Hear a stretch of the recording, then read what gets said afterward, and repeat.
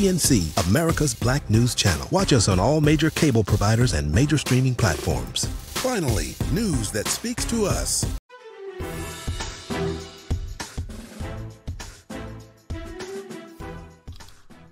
Welcome back. It's Women's History Month, and we're shining a spotlight on women who are doing their thing.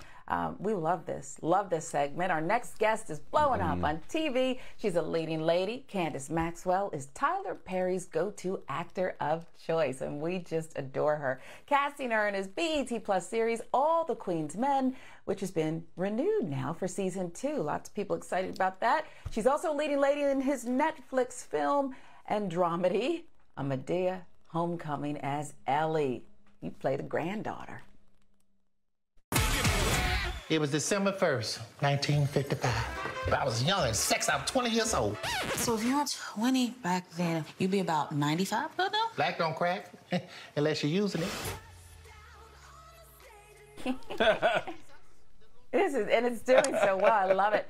We just gotta love Madea. Welcome, actress, dancer, all-around talented diva, Candace Maxwell. Thank you so much for getting up with us on Start Your Day. We celebrate you. We just think you're so special. You are a first-generation Caribbean American. You were raised in Queens. Then you moved to Atlanta to study acting and dancing. And I want to know where and what inspired your love for the arts. Is it a family thing, parents? What got you on this path? Born into it, made to do it. Honestly, like there's nothing else I would rather be doing. So yeah, that's as simple as that.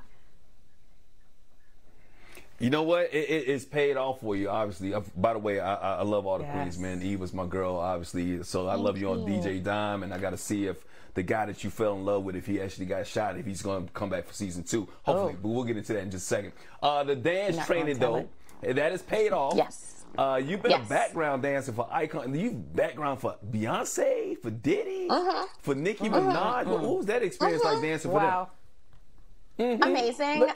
It's great to see people who, for me, I look at as people who have started from the bottom and have literally made a way for themselves and paved a way for themselves in their field. So I look up to people like that, and I feel the same way. I don't come from an entertainment background. You know, I had a family friend in Queens as a kid who reached out to my mom and was like, your daughter has this dynamic energy about her. Why not try to get her, you know, into acting and dancing, and started going on auditions really young. So it's just a part of who I am.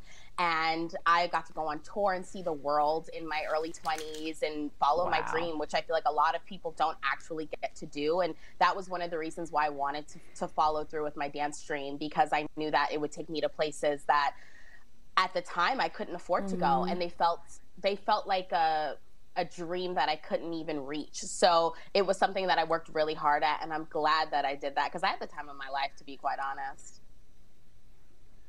So did you choreograph Tyler Perry's moves at the end of Madea? During the credits, he's reliving some of Beyonce's moves from her Homecoming. Did you choreograph some of those moves for Madea? You should have let me. It would have been popping. I mean, he did a great job. Are you kidding me? That man is fearless. But you should have let me, because I would have killed the game. Yeah, we think you're killing it. Yeah. Mike just can't get past the fact that you were dancing behind Beyonce and Nicki Minaj, because he told me off camera you had the best seat in the house, if you know what I mean. You got the best view. But let's pivot to the acting, okay? Exactly. I'm sure, you know, that's him. Because you are doing extraordinary things, and you are in demand. Tyler Perry, as we mentioned, go-to actor of choice, starring in the new Netflix film. How has working with him impacted your acting career? Because once he's invested, he's all in.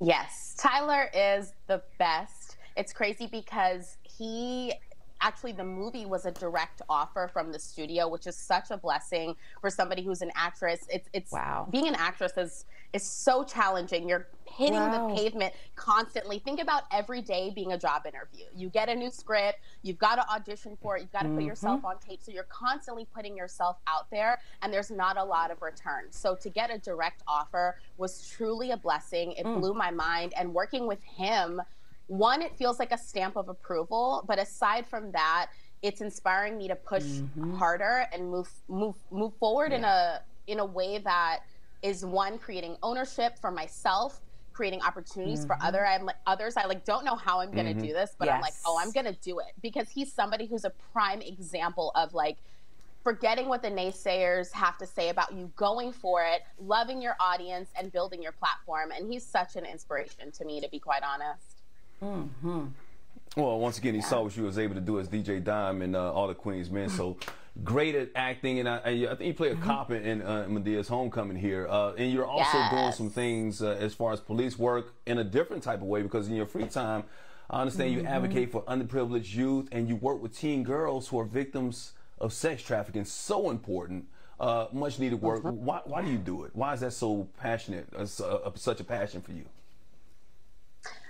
For me, the underprivileged youth thing is just, again, growing up in Queens and seeing levels of poverty. And, you know, my parents are immigrants. They didn't come here with much. And again, they worked really hard for everything that they've had, and created, again, opportunities for me. And I was blessed to go to a magnet school and have great teachers and mentors in my life who helped me to get to where I currently am. So I only want to do the same for others. And I was on a trip one time with my friends upstate New York, and I met these young women who were like, didn't have shoes, didn't have clothes. It was just a very visceral experience. And I was talking to these girls, and they were sharing some of their experiences with me, and it changed my, it changed my molecules. And I was like, I have to use my life to help people who don't always have a voice. So that's something that's really important to me. And I'm developing and working on being an advocate, but philanthropy is really important, because there are people who don't